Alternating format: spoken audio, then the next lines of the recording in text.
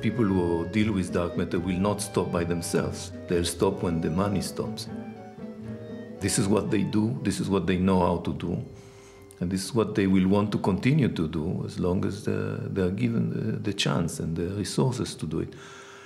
And the fact that they don't detect dark matter will just mean to them that dark matter is very difficult to detect.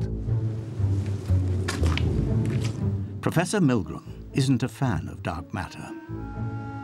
I believe that by and large dark matter is not necessary in galaxies, and instead that indeed we have to modify the law of physics. Professor Milgram is so convinced that dark matter is a mistake that he's thinking the unthinkable. He's trying to slay the biggest holy cow of them all. He's tampering with Newton.